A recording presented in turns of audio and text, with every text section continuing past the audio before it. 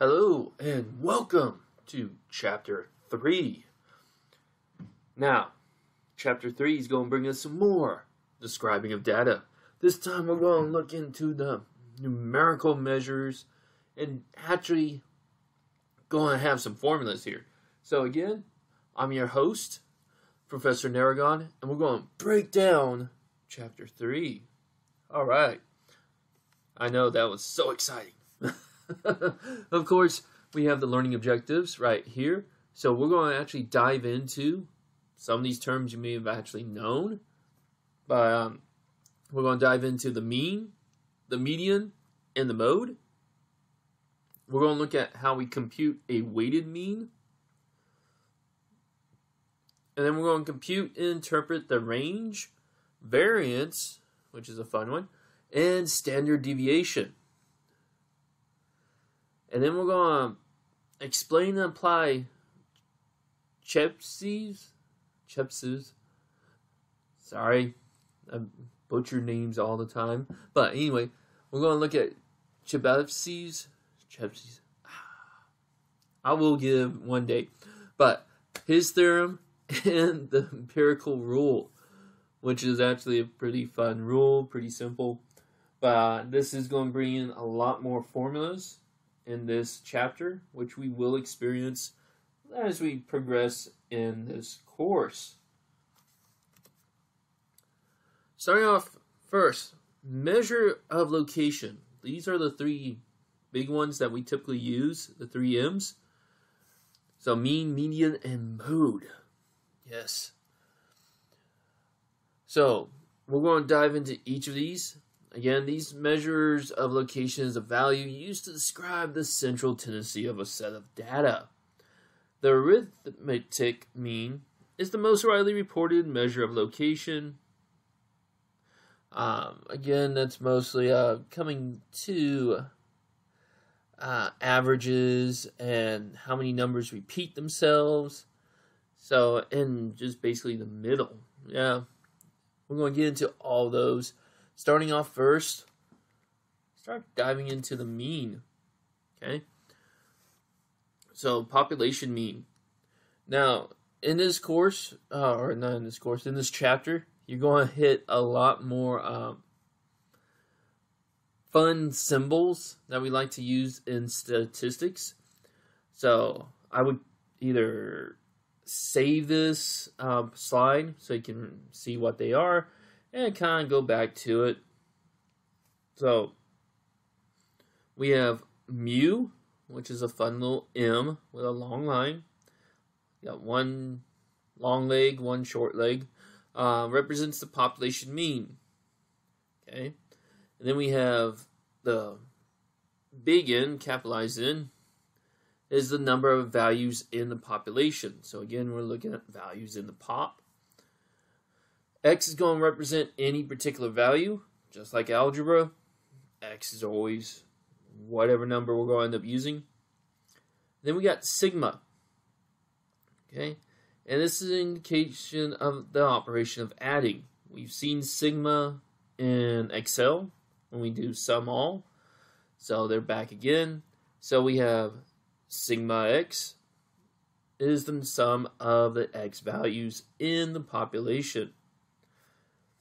So, with this formula to calculate population mean, for raw data, the population mean is calculated by adding the values of the operation divided by the total number of observations. That's what it basically is. These are population values because we are including all the values under consideration. Remember, before we were using a little bit more sample sizes, which only grabbed a few. Here, since we're using population, we're using all values. Okay. So, an example of a population mean is the mean closing price for Johnson & Johnson stock. Why not use Johnson & Johnson? For the last 5 days is $139.05. Basically, they're taking an average of their closing prices. So, it's an example of the parameter. Diameter. Yes. Nice. So, example. An example is, there are 42 exits on I-75 through the state of Kentucky. Listed below are the distance between exits in miles. So we got all these numbers here. And we got two questions. Why is this information a population? And what is the mean number of miles between exits? Now, we're going to basically answer these two questions as they go. I'm going to show you how they work. And then later in our practice problems, we're actually going to do together those practice problems. But here I just want to show you how it functions. So, here you go.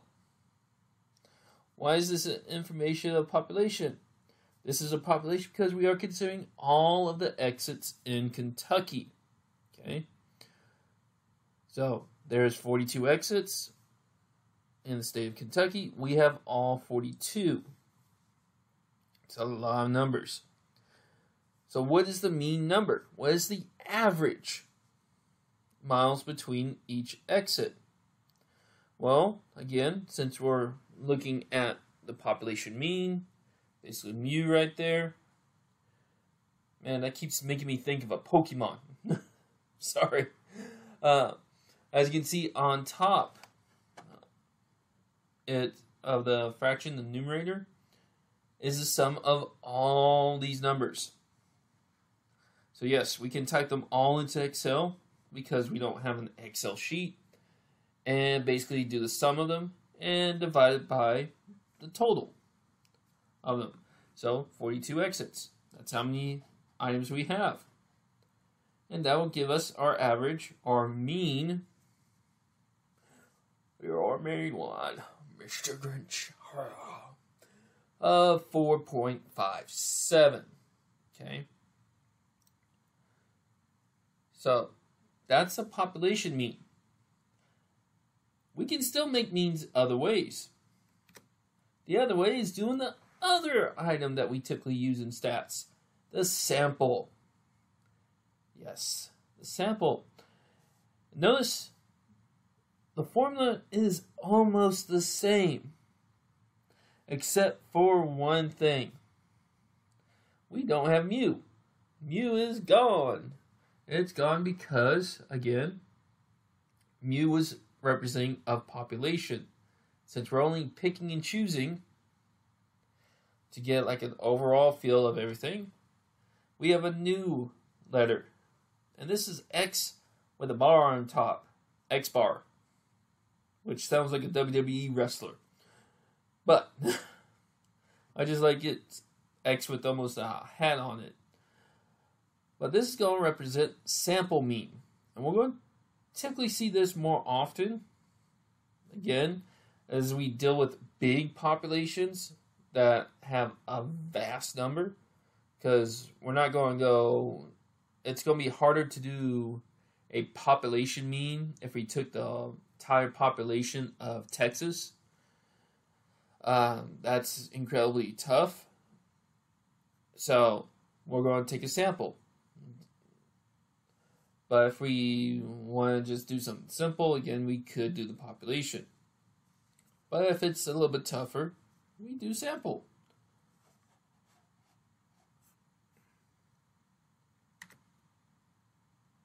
So here's our example. We're going to take Verizon is studying the number of hours per day that people use their mobile phones. A random sample of 12 customers, because we already know Verizon has a lot of customers, so they only pick 12 random. Show the following daily usage in hours. Okay. So what is the arithmetic mean number of hours used last month? So again, we're looking for the average. I like to use average more than mean. Mean is the technical term for stats, but it's pretty much interchanged. So, what is the mean, basically? So we're going to take the sum, again, of all the values that we're going to use. So 4.1 plus 3.7 plus 4.3, so forth and so on, until we have all 12 values added together. And then we're going to divide by the number of values, which is 12. Yay! So we come out to 54 even, which they really tried hard for that one. Divide by 12, and be 4.5. So when we analyze that, this will tell us the arithmetic mean number of hours per day that people use their mobile phones is about 4.5 hours. Okay. Again, does that always say that's directly in the middle? No, it's an average. So we're going to get into what we define with mode and media.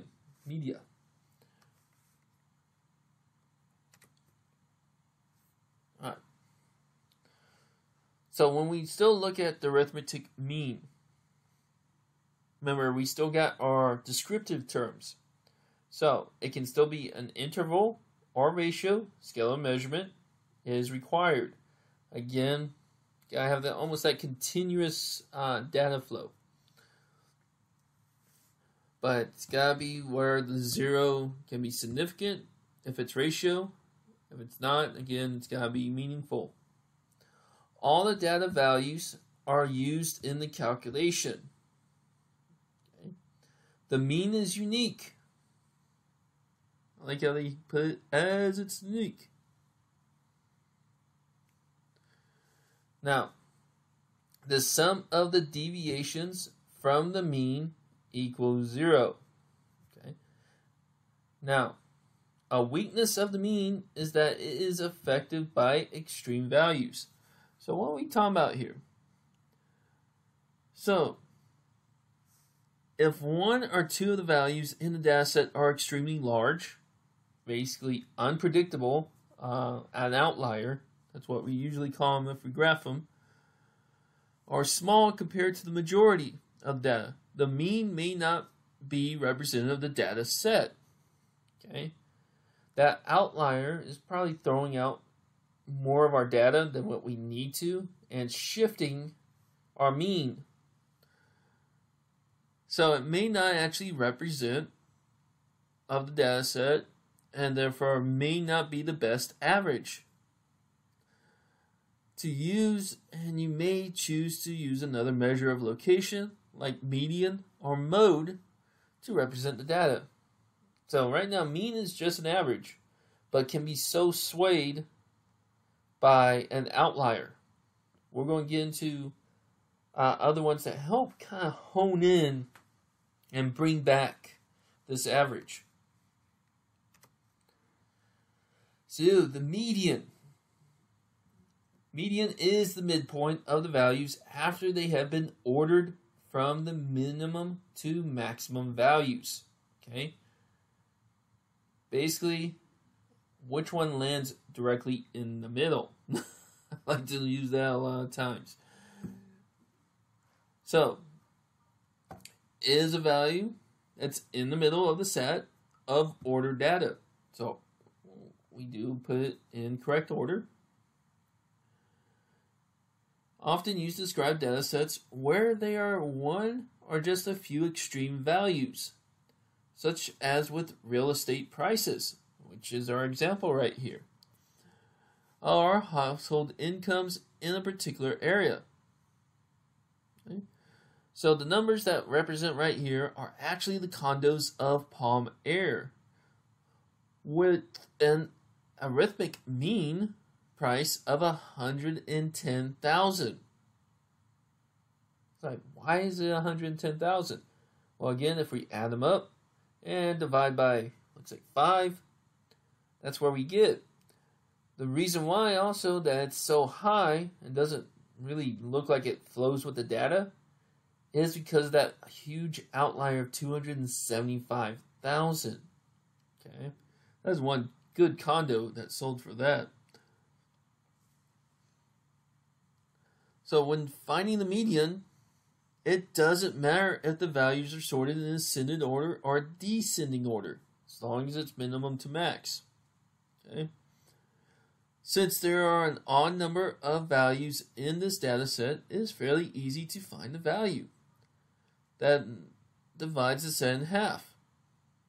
Now, if we have it even, we're going to have to basically divide the two. But odd, very easy. Find the middle. The number that's going to be in the middle if we're going to talk about median. All right? This really does help hone in the data, because really, they're not going to all sell for 110,000. That's a little bit too high. We're finding out that mostly they're going to stay between the 60 to 80,000 range. But right now, for our data set, 70,000 is the median. Okay. So, again, we've already talked. That's the middle of the set of order data. At least the ordinal scale of measurement is required. Again, ranking system. It is not influenced by extreme measures, which helps it out a little bit.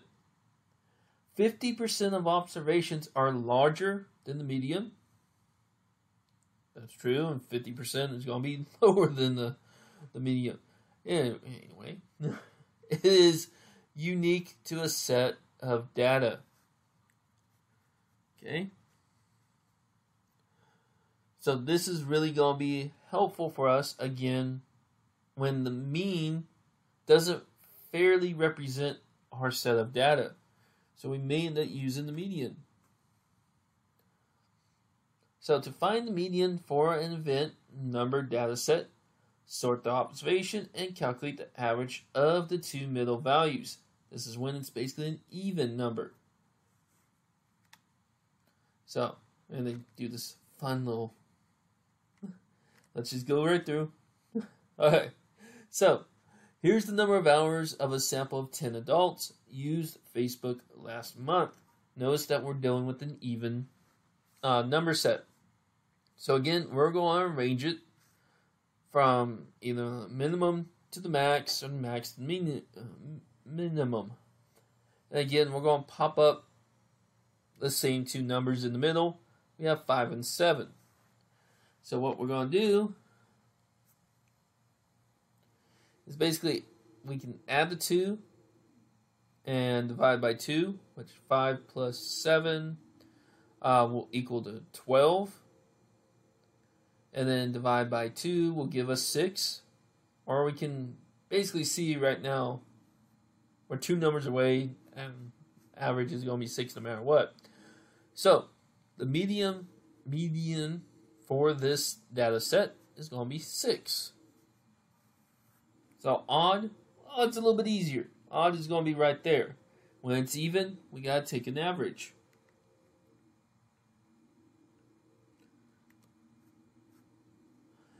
Alright, now we hit mode. Alright, mode is a little bit different. Mode is going to be the value of observations that occur most frequently. So we're going to see who shows up the most.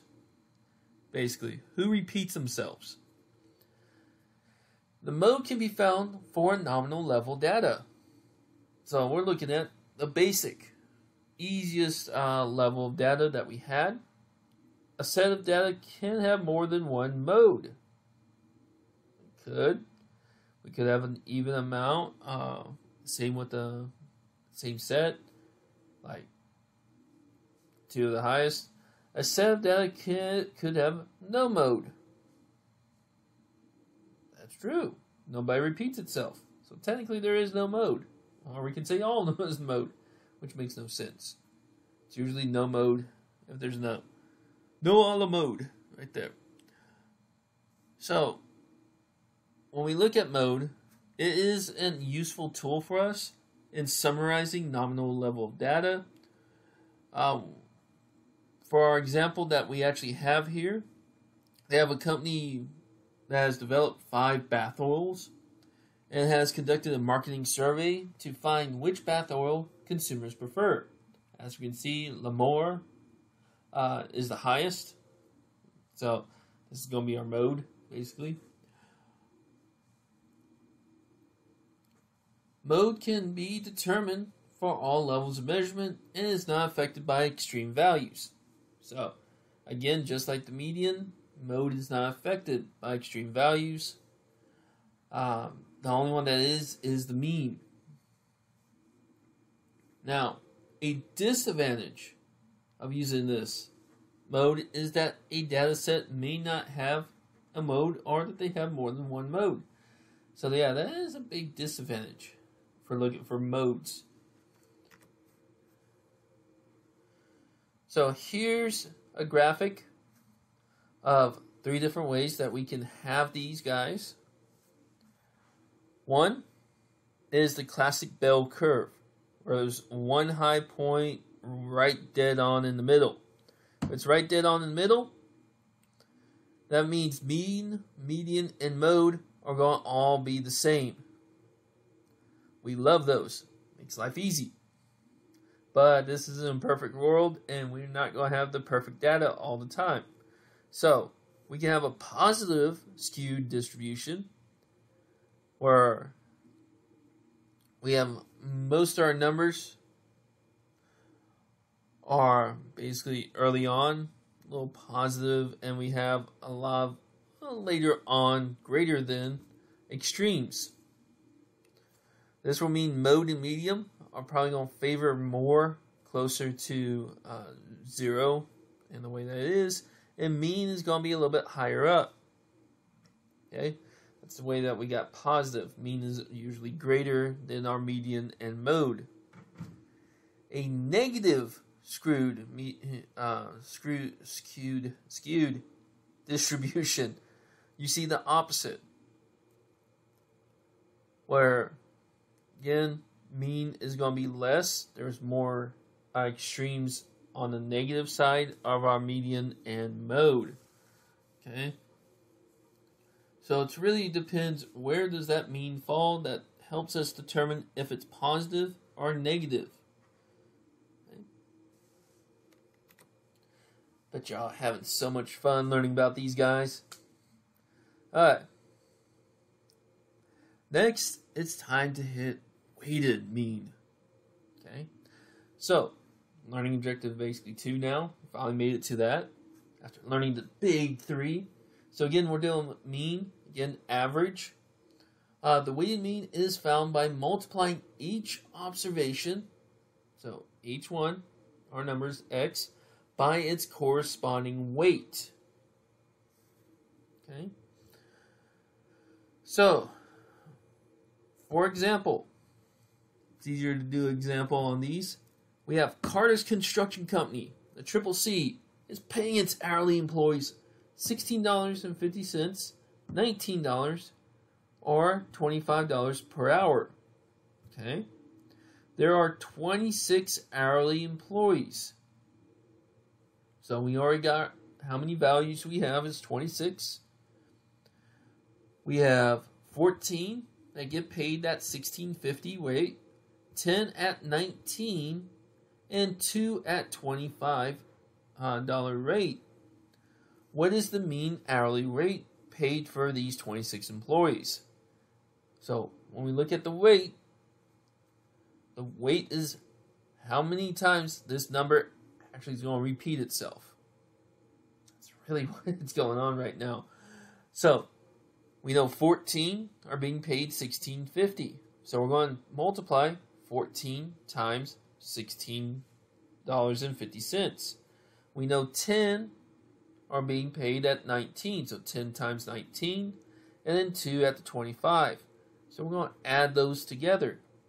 Then we're going to divide by our value. Now for them, they did the weights. They added the weights together. So 14 plus 10 plus 2, which still equal out to 26. It's a good way to double check to make sure you have all the values if they specifically number the value. Okay. Sometimes they don't give us in the problem that there's 26, so we would have to add the weights together.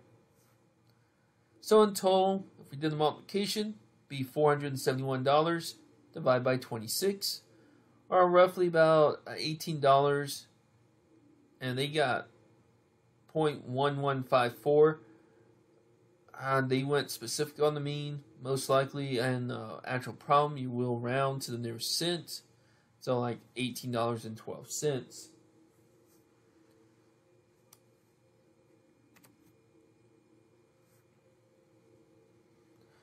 So now, that's learning objective 2 right there. As long as you know that, you're good. So now we're jumping into actually learning objective number 3 with the study dispersion. Sometimes you can't talk when you dig these videos. But anyway, the dispersion in the variation of spread in a set of data. Well, we're going to look at range, variance, and standard deviation. Okay. So, a measure of location only describes the center of the data. That's what we've been doing. Does not tell us anything about the spread of the data, those extremes. Okay. So, we may need to know something about these. These may actually help us determine what to do. So, it allows us to compare two or more distributions. Small measures of dispersion indicate the data are closely clustered around the mean, and therefore the mean is representative of the data. Large measures of dispersion indicate that the mean may not represent the data. So we have too much extreme measures. So again, we're basically figuring out, does the mean work for us? Okay. So how do we get these? Well, let's start off first. Let's start off with more easiest one, and that is the range. Okay. Now, the range is the difference between the maximum and minimum values in a set of data. Okay, maximum value minus minimum value. Nothing big there. The major characteristics of this range are only two values are used in the calculation, and it is influenced by extreme values. So if it's a large difference, this again will tell us the mean doesn't represent data very well. If it's a small range, then there's more likely of a chance that the mean is representing the value or the data right there. It is easy to compute and to understand. Big advantage. Because, again, if I tell you what the range is, you just take maximum minus minimum. But we're not going to stop there. Why shall we stop there? We're going to add variance. A fun equation right there with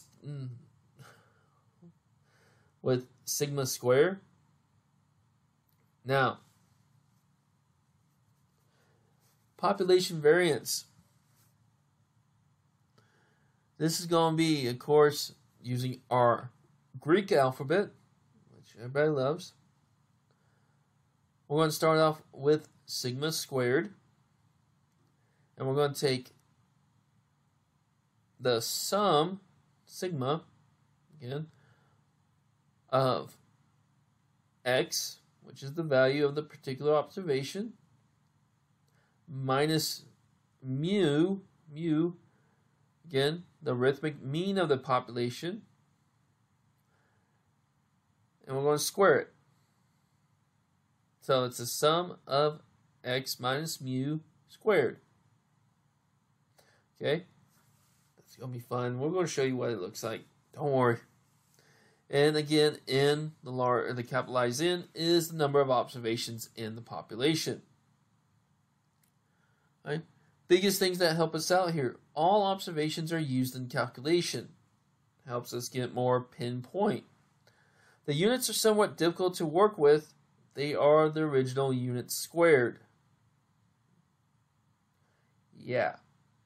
So it is a little bit more complicated. This is why we do have Excel and calculators. It helps us out tremendously. So here we go. Here's our example. The number of traffic citations issued last year by month in Beaufort County, South Carolina, is reported below. So there's our 12 months. There's our number of citations. So that's X. That's our value. Okay. Now we want to determine the population variance. Again, we're using all citations that were actually issued and not a sample of them. So, total citations that we have is 348. Okay. So, with that being said, we're going to find mu, which mu in itself is going to be all the citations, 348, divided by 12. Again, 12 because, again, that is how many months of the year. That is our population variance. We only have 12 numbers. So we find out that mu is 29. Next, we're going to break it down. I'd rather y'all break it down like this. Either put it in Excel with the formulas to make it a little bit easier on yourselves in calculating. Okay? So,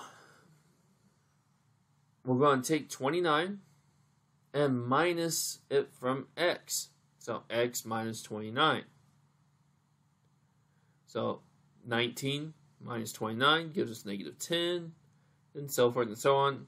I'm going to say all the numbers. And in the end, looks like it comes down to 0. Typically will. Okay. Again, it's minus the average. So it's going to go basically down to 0. Next, in another column, we're going to square those numbers. So negative 10 squared, basically negative 10 times negative 10, comes out to a positive 100. They're going to typically always be positive. They will never be negative. Okay? And then we add them all together, and that brings us our 1,488 and divide by 12, which ends up equaling to 124. So the population variance for the number of citations is 124. Again, we're going to try to keep an idea. If it seems too big, if it's too large compared to our numbers, we may see that the mean, again, is not significant enough. But again, we're just trying to get y'all used to calculating it. Now, standard deviation. Variance is our sigma squared. Standard deviation goes, we ain't squaring it anymore. We're going to take that exact number that you made right here, and we're going to take the square root of it. Which sometimes can happen good, sometimes it does not. I won't say that. So, it's the same units as the original data. So, no matter what, you do calculate out variance on nearly every time you figure out standard deviation. It's going to be the square root of the average squared distance from the mean. It cannot be negative, and it's mostly widely used as a measure of dispersion. Typically, we use standard deviation a lot more than any other when we're looking at distribution. So, again, That's one of our big ones. We want you to know the formulas. So have all these formulas written down. I will tell you that. Makes life a lot easier. Again, sample. Sample variance and sample standard deviation. They are shown by the symbol of S squared for variance, just regular S for standard. And again, our X with the hat is back, X bar, which is the mean of the sample. And then we have little n minus 1. Okay. So it makes it a little bit more fun with that minus 1. That is another big difference. And we're going to basically show you what's going on here a little bit later on. But again, that's the number of observations in the sample minus 1. Sample size ends up doing that quite often. It's okay. I really like how the book just didn't. They do examples for everything in the notes, not that. Would have changed that. Okay, here's our guy that I cannot pronounce his name to save my life. Chebyshev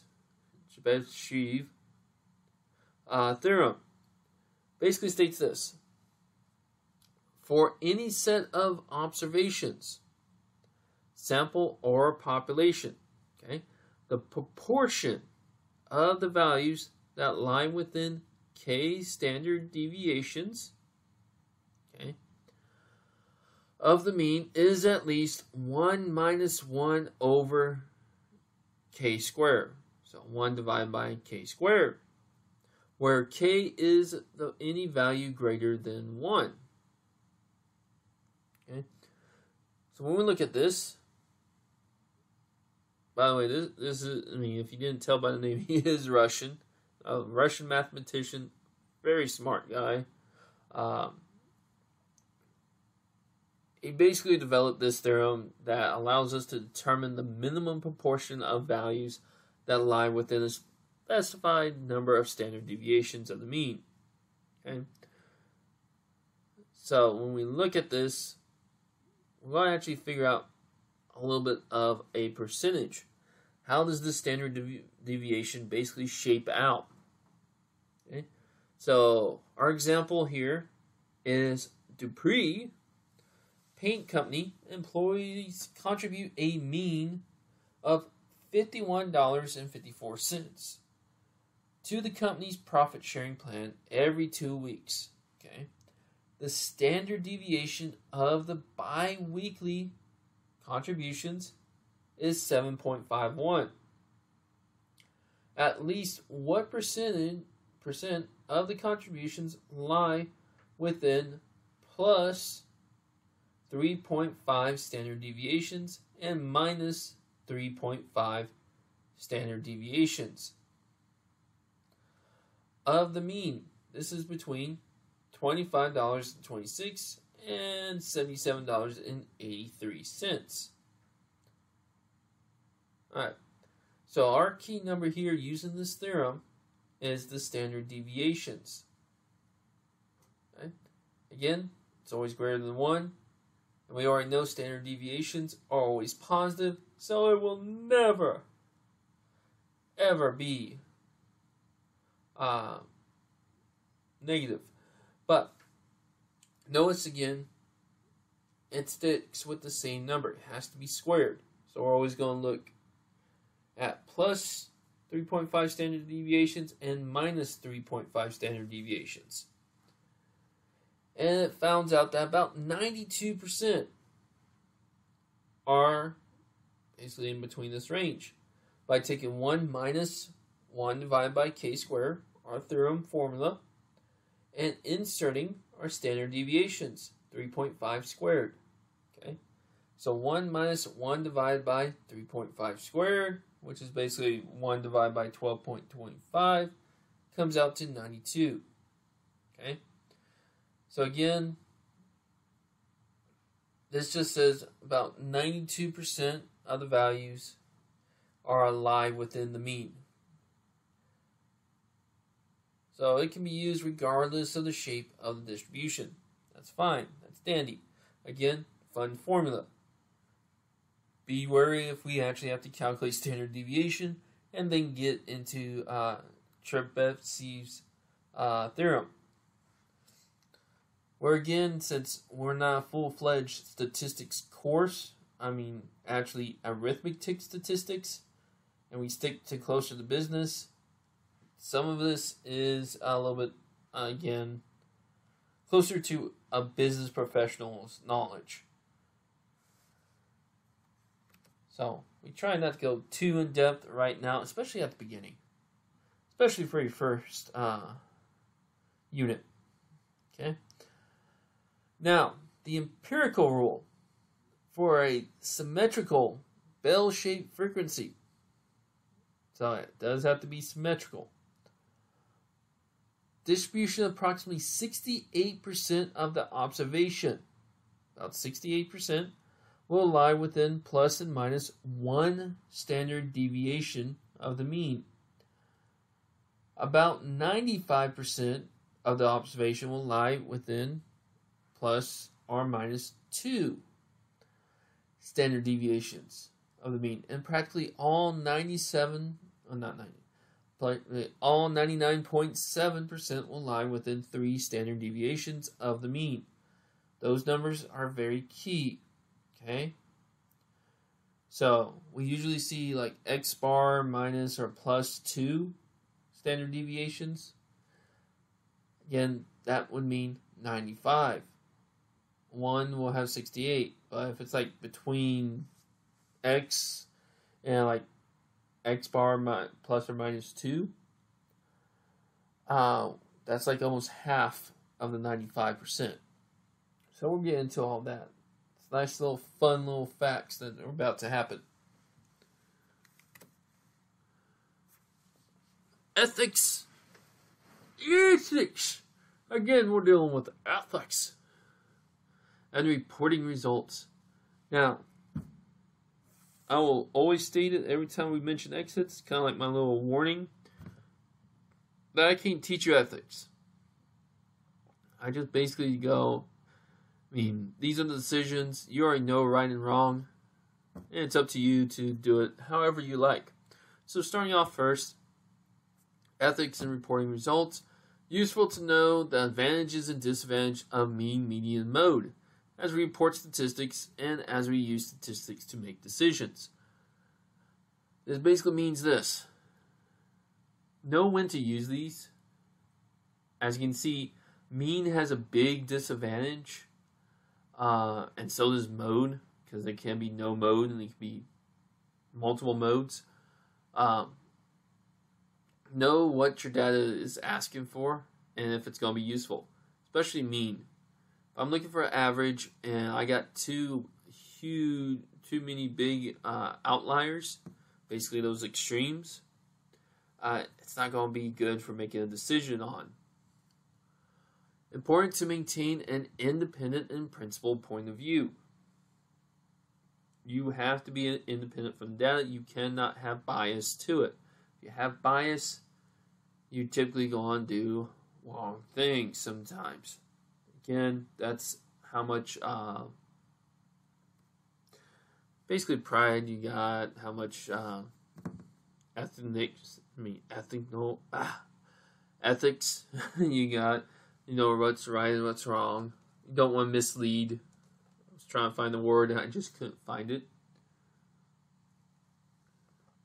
And then statistical reporting requires objective and honest communication of any results. Honesty is the best policy, especially when it comes to statistics, because again, numbers don't lie. They're going to always, they're going basically, the data is there, and if you try to be dishonest, and it seems weird, somebody's going to go back through that data and determine something else. Okay? And I could find out. Again, we don't want the end results. We don't want you to see y'all going to jail. Because if you go to jail, I will find you. I'll teach you something because I'm a professor. And then I'm going to probably throw a chunklet at you because you did something wrong. I don't want to do that to any of my students. So don't go to jail. Alright, so yeah, that's a fun way to conclude chapter 3. So let's go ahead and jump into the last part, what they always give us, and that is practice problems. Yes, our practice problems are here because we got friends on the other side. No, we're not doing any voodoo. We're going to go ahead and try and figure out the information at hand. So starting out first, we have the accounting firm of Watiti.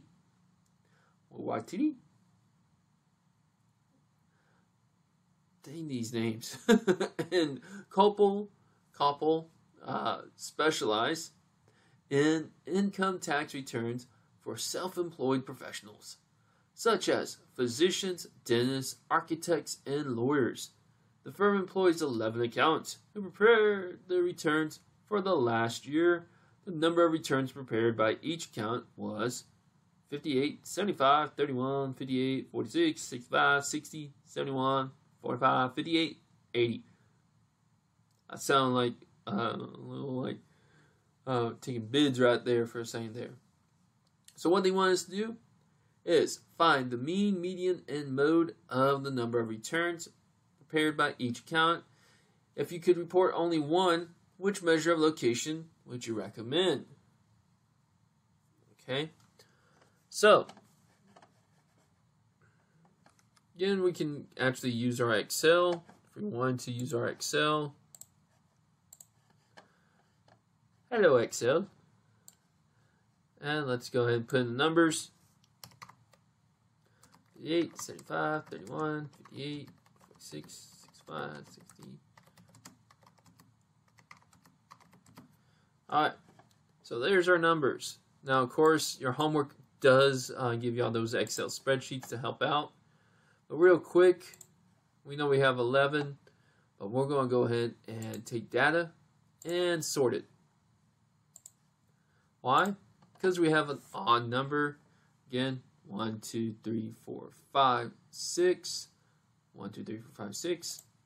So right there, there is our median. Again, there's our median.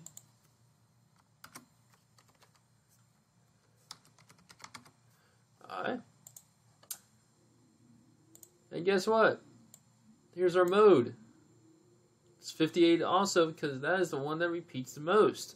Let's see, anybody else repeat? So we know 58 is our mode. Okay, put them in different colors. So we know the mode is 58 for the sample. Okay, next, what is the average?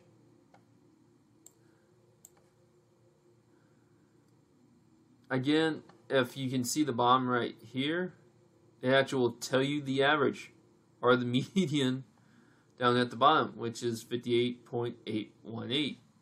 Okay. Again, we can also go to formulas, and if you want to find statistical ones, you can. We're probably going to have a lot of these.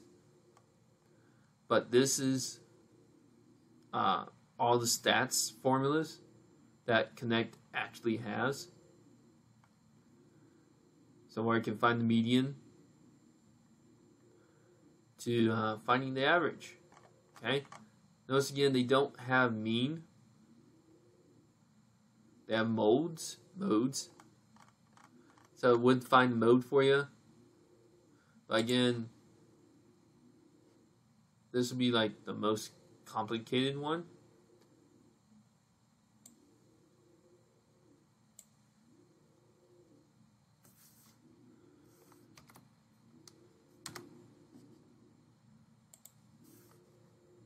And you would put in all the numbers in if you need to.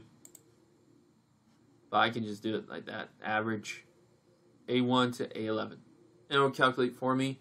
Again, if we want to use the calculator and do it manually, we add them all up, which again, the sum. So if I go click on all these and go formulas, auto sum, there's our sum. Again, you would take the sum, or basically this square, so equal this divided by the number 11. Comes out the same. There's multiple ways of actually figuring out the numbers when you got Excel working for you. Again, working smarter, as we're Excel's our biggest stats user ever. So, back to our PowerPoint. We found out that both the median and the mode fall at 58. Again, using Excel to help us. And we found out the average is about 58.82. Again, if we want to round it to 2 decimal places, which basically means they're all basically almost the same number. So if we go and recommend a measure of location, all three will work, especially since median and mode are basically the same. And then our mean, or average, is almost dead on to it too. So it doesn't matter which one, they're all basically at the same location. So this is like one of those almost symmetrical bell curves. Alright, question 25. The Loras healthcare system employs 200 persons on the nursing staff. 50 are nurses' aides, 50 are practical nurses, and 100 are registered nurses. Nurses' aides receive $12 an hour, practical nurses $20 an hour, and registered nurses $29 an hour. Okay, what is the rated mean hourly wage? All right. I like how they threw in a weighted one. So, biggest thing, bring in our calculator. Again, we want to clear out everything. And remember, weighted average in itself. Oh, bring back the calculator. Wanted to go away. So, calculator in itself, we take, we'll put in parentheses, double parentheses for each one. So we have 50 nurses, multiply by the amount that they get, or 50 are nurses' aides. So nurses' aides get 12 plus, again, we have 50 are practical nurses, multiply it by their, which is 20. Plus, and now we got registered nurses, which are 100, times their age of 29. Okay, so again, calculators are great. They do all the math for us. We just gotta know the formula. So we're going to divide it by our hourly, basically our total. So total rates, it's going to be 200, but I want to do it just like the formula. Okay, and then have it calculate. So our total wage, mean hours wage, is $22.50. Not too bad. Okay. Alright, question. I like how it just says question 25 and then just question. Yes, please. Alright. So this question looks like it actually should not be here, because this is talking about geometric mean. We did not discuss geometric mean. Okay. That's an interesting way, but let's go ahead and go through it. So, in 2011, there were 232.2 million cell phone subscribers in the United States. By 2017, the number of subscribers increased to 265.9 million. What is the geometric mean annual percentage increase for the period? Right? So, when we look at geometric mean, it's basically taking n minus 1, or basically they're using the sixth root of 265.9 divided by 232.2 minus 1, sixth root.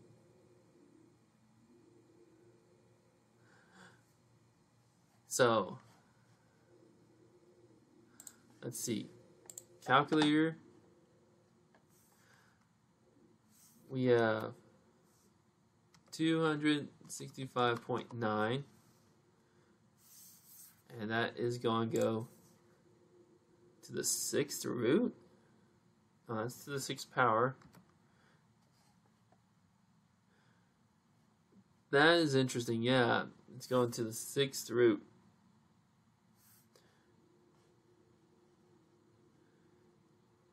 So we would have to, I don't even think we have it on this calculator to do that. And we only got square root. So you would actually have to have a whole different calculator than the one that we have prescribed. And it's supposed to be 2.28%. Yeah.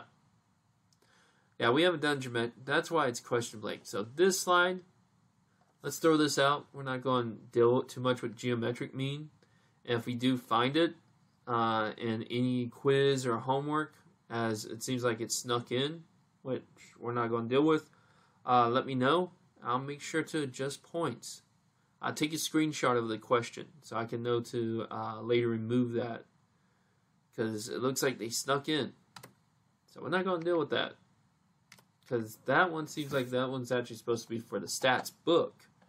Other stats book. Not business stats for us. Yeah, that's a fun one right there. The fun things you find in these little slides in themselves. Okay.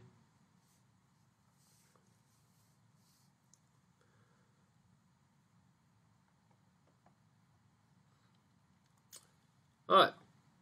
We're probably going to get into geometric mean later on, but not in this chapter. Yeah. I think that's just something that wasn't supposed to actually be there. Anyway. Alright. So now, range, mean, variance. Dave's automatic door installs automatic garage doors, openers. The following list indicates the number of minutes needed to install 10 doors openers. Again, 28, 32, 24, so forth and so on. And really, we want to find the range, the mean, and the variance. Now again, we can take Excel. And this is again what I would rather y'all do. It's how we do this for variance.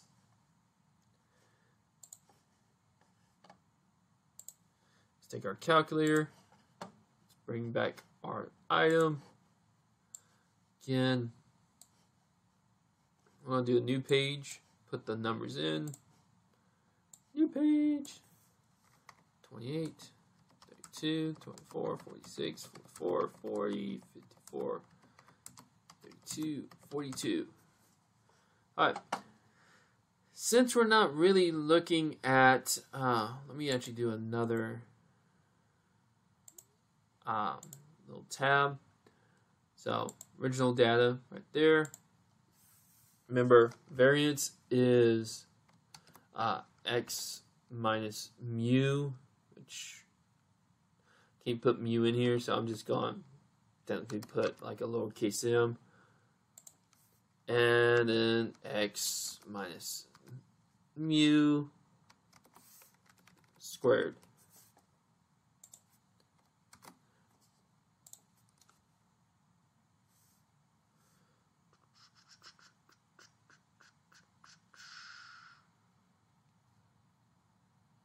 There you are.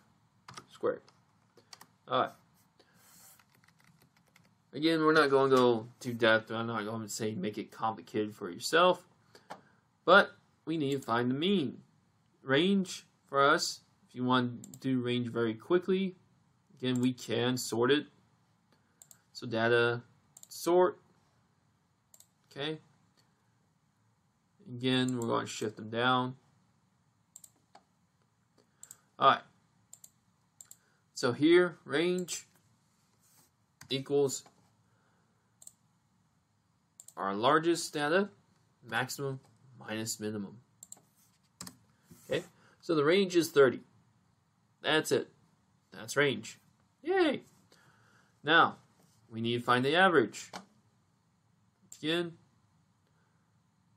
we can sum, and we know it's divided by 10. So, let's do a quick auto sum. Auto sum. Boom. So we have 380.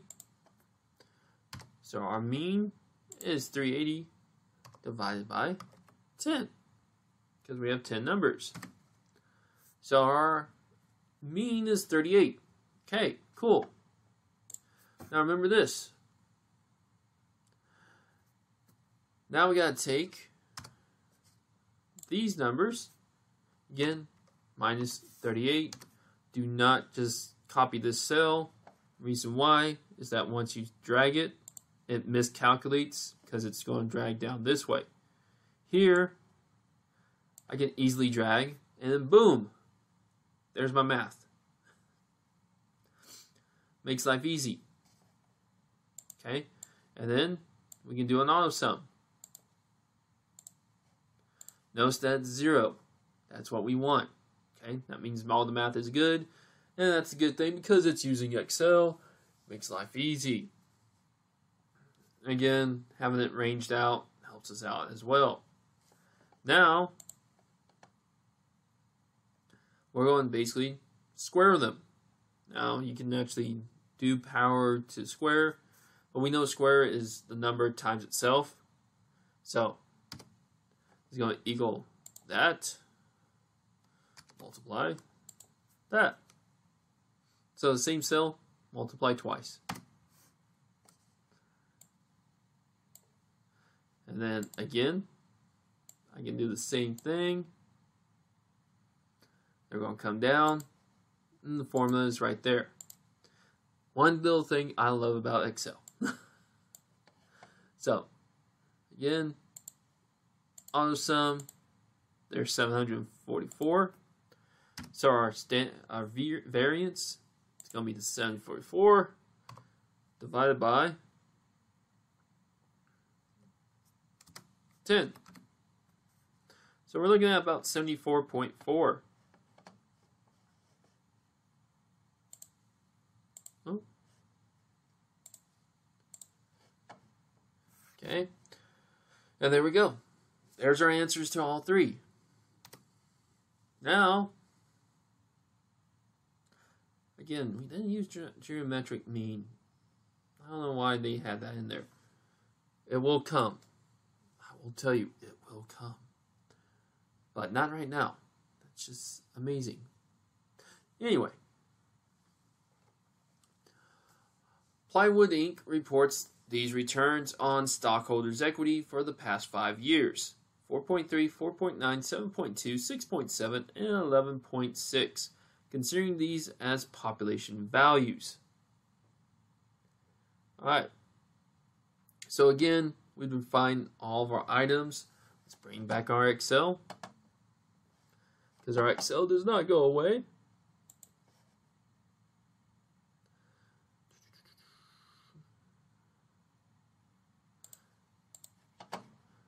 And we're going to do a new page.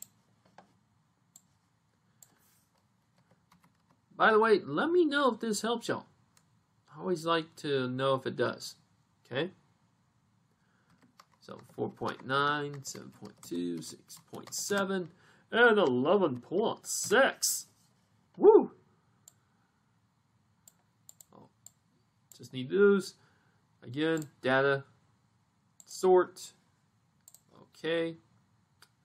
Puts it in order. We want insert a line to help make our graph. And then, of course, our range is our greatest number minus our smallest. So our range is 7.3. Okay. So again, I can take the average by just highlighting and looking at the bottom, but since I can't see the bottom of the screen, I want to do my famous auto sum. Formulas, auto sum, 34.7. We want to take that number and divide by 5. We have 5 numbers. 1, 2, 3, 4, 5. So that's 6.94 is the mean. Okay. So again, we know we got x minus mu, and then x minus mu in parentheses. Always forget to put in parentheses. Squared. Okay.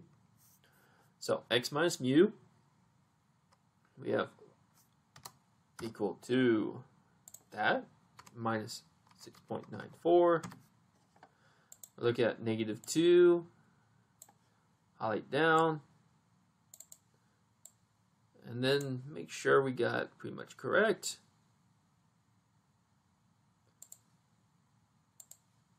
There's our 0. Now, this is rounding by 2 decimal places. Again, check McGraw-Hill, check Connect, whatever learning module we're using, and make sure how many decimal places it wants you to round. Okay. Variance. Again, will equal this times this, so itself twice, and then straight down. Notice this time, connect this side. I mean, not connect. Excel did more than one. Happens. Okay. Again, want to take data, formulas, auto sum, and our variance there divided by 5. Okay. So again, this is the range, this is the mean, and this is the variance. Okay. So now we need to find standard deviation, which basically will equal square root. Again, formula for square root. So we'll find math.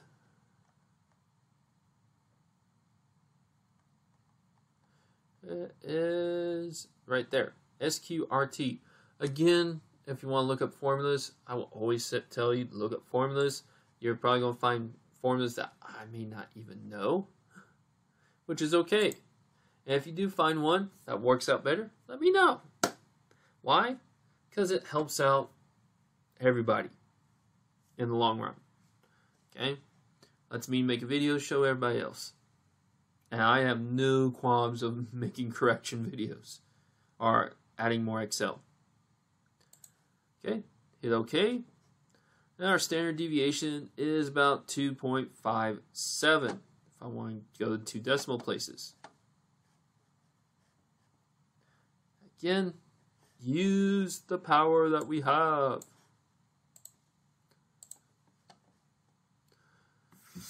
Alright. So far, hopefully everything's been good. Again, I don't know about why this slide's here. Really shouldn't have been here. We never even discussed this in our lecture. That's just one of those fun randomness that happens. Alright. So Dave's automatic door installers, again, we have the same thing, but now we have a sample. Okay, so instead of being the population size that was here, is now the sample size, which is fine. That's okay. All right. So again, we had this in Excel. Let's pop up Excel. Oh, that was your calendar. And I think we had the 10 numbers right here. Yeah. So here, we figured out that the total is 744 for apparently the same numbers. Yeah. Same numbers are used: 20, 28, 32, 24, 46, 44, 40, 54, 38, 32, and 42. So, all the same numbers. They're just doing the sample size. Now, sample size, we have to watch out. Okay? So, while this is the variance for population, sample is a little bit different. So, I would still use the sum. Just happens to be the same number. Divided by, this time in parentheses, the total number that we use. So 10 minus 1.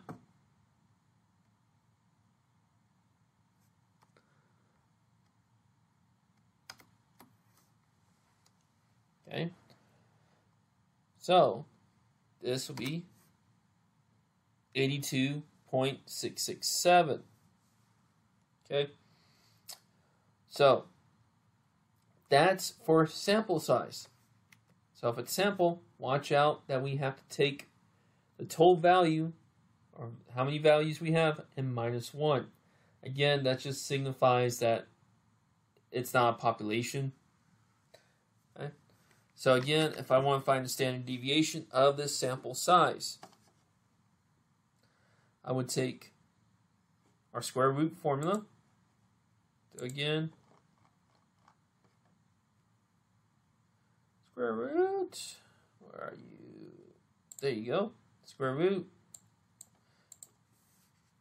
like that, and there's our standard deviation, which is 9.092121. So again, depending on how far we're going, round it to, we can. Biggest things, take away, again, we're just trying to get y'all the math, okay? We're going to go dive even deeper in the interpretation later on. Right now, it's just understanding how to figure out the math and how to get it to its right area. All right. So let's see if we have one more. I think we have one more. All right.